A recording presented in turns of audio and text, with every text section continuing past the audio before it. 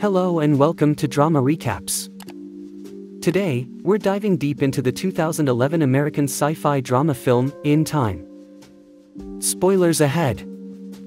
Our protagonist is Will, a man residing in the impoverished area of Dayton City, where every resident begins each day with just 24 hours to live. One day, Will wakes up and meets his mother, Rachel, downstairs. Despite Rachel celebrating her 50th birthday, she appears no older than 25, the age when aging stops in their world. Rachel confides in Will that she has only 3 days remaining on her life clock and she must spend them working at a garment factory to pay off their debts and electricity bill. Will suggests fighting as a means of earning more time, but Rachel vehemently opposes the idea, not wanting him to follow in his father's footsteps. She urges Will to meet her at the bus station after 3 days, to which he agrees. Before he leaves for work, she generously gives him some extra time for a meal. On his way to work, he meets a girl named Maya and kindly gives her 5 minutes of his time. Later, Will meets his friend, Borel, for coffee and they are taken aback by the price hike. At the factory, they witness a deceased worker, whom Will suggests died due to time running out. That night, Will is denied extra time at work. He heads to a local bar, where Borel is heavily intoxicated. At the bar, they encounter a wealthy man named Henry who is footing everyone's drink bill. When Fortis and his time-thieving gang show up, chaos ensues. Everyone starts to leave, including Will and Borel. However, Will decides to stay back to observe the situation. Henry, cornered by Fortis and his gang, agrees to surrender his time but requests to use the restroom first.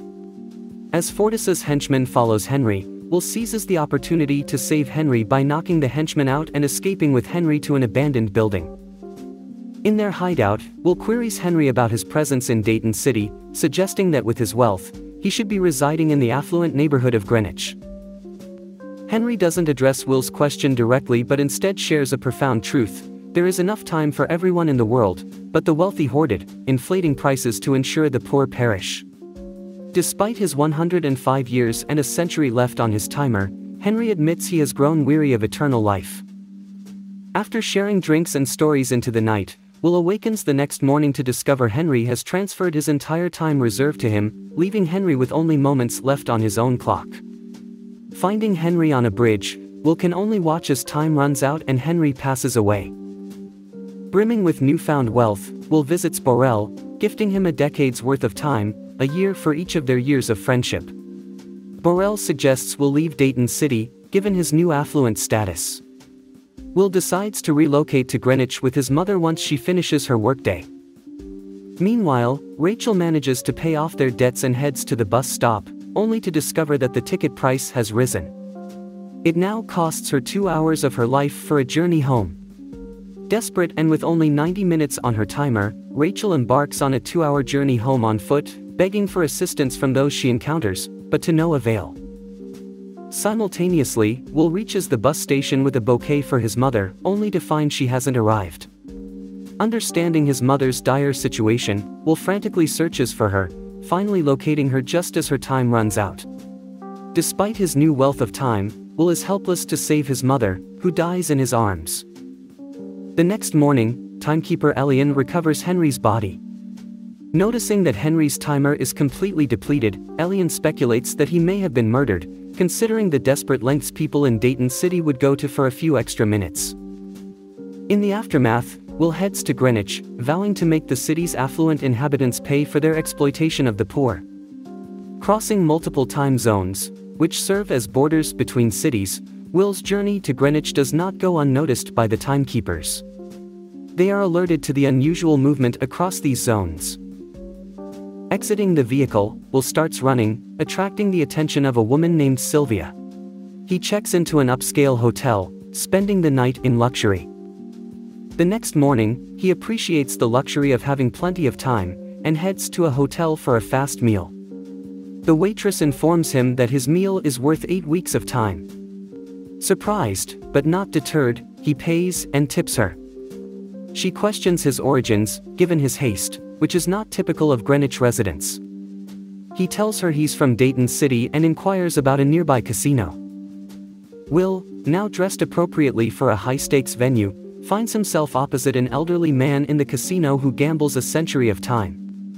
Matching the bet with his own time, Will surprisingly wins, claiming the entire pot. The defeated man turns out to be Sylvia's father. Sylvia and Will meet, and she extends an invitation to a party at their residence. At the party, Sylvia's father introduces Will to his wife and mother, who look strikingly similar to Sylvia due to the age-freezing mechanism. They share a dance, and Will encourages Sylvia to join him for a swim in the ocean. Their playful swim is cut short when Sylvia's father calls them back inside. As they prepare for another round of poker, the timekeepers burst into the mansion, arresting Will. Despite explaining that his wealth of time was gifted to him by Henry Hamilton, the timekeepers seize his time, leaving him with a mere 2 hours. In a desperate act, Will subdues the timekeepers, takes Sylvia hostage, and they escape in his car. On the run, Will tries to help Sylvia understand the harsh realities of Dayton City, the time poverty and the senseless deaths due to lack of time. Their conversation is cut short when a trap laid by Fortis and his gang of time thieves causes them to crash. As they lose consciousness, the thieves rob them of their time, leaving when the sound of police sirens fill the air. When Will regains consciousness, he finds himself running perilously low on time. He hauls Sylvia to his friend Borel's home, where Borel's wife informs them that Borel used the time given to him by Will to purchase alcohol, and subsequently died. They receive no aid and are left with Sylvia's valuable earrings, which Will manages to pawn in return for 2 days' worth of time.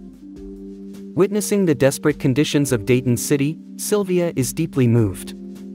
They take shelter at Will's place, waiting for the next day to see if Sylvia's father would send them time. However, the next morning brings no aid from her father. Will encourages Sylvia to contact her father for their safety. As Sylvia is making the call, timekeeper Ray bursts in, attacking Will. Sylvia responds by shooting at Ray, providing a window of escape for them.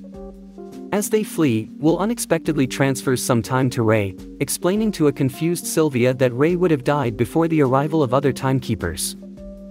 Back in Greenwich, Ray encounters Sylvia's father, who pleads with him not to blame Sylvia for their situation.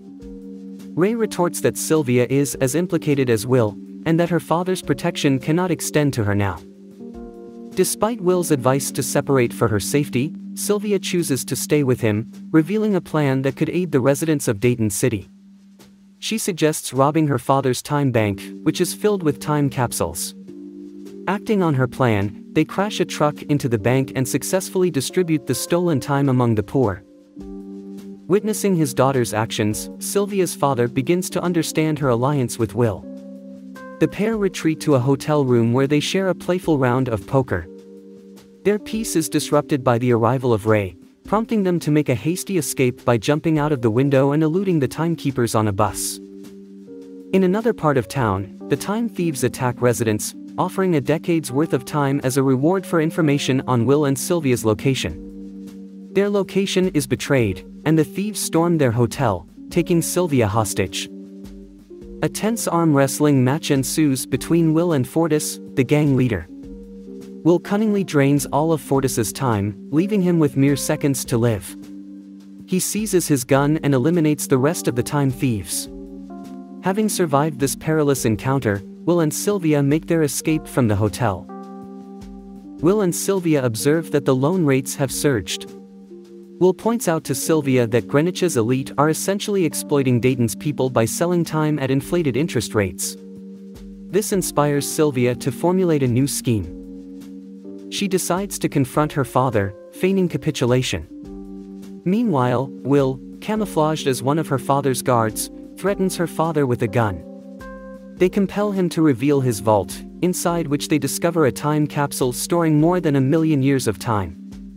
Seizing this wealth, they retreat to Dayton. In the meantime, the timekeepers get wind of the stolen capsule, and Ray commences yet another pursuit. He rams into their car, but before he can capture them, Will hands off the capsule to a woman named Maya, instructing her to distribute the time among the masses. This act instigates turmoil, allowing Sylvia and Will to evade capture. Ray trails them and finally corners them. With only seconds left on his own timer, He confesses that he hails from Dayton too, but he can't permit their time redistribution as it would undermine the existing system. Soon after, Ray's timer hits 0 and he collapses dead. Witnessing the downfall of the system, Dayton's populace began to migrate towards Greenwich. In this new reality, even the timekeepers abandon their posts. The film concludes with Sylvia and Will readying themselves to raid another time bank. This is the end of the movie. Let me know what you think about this movie in the comments, and subscribe to the channel so as not to miss the release of new content. Thanks for watching.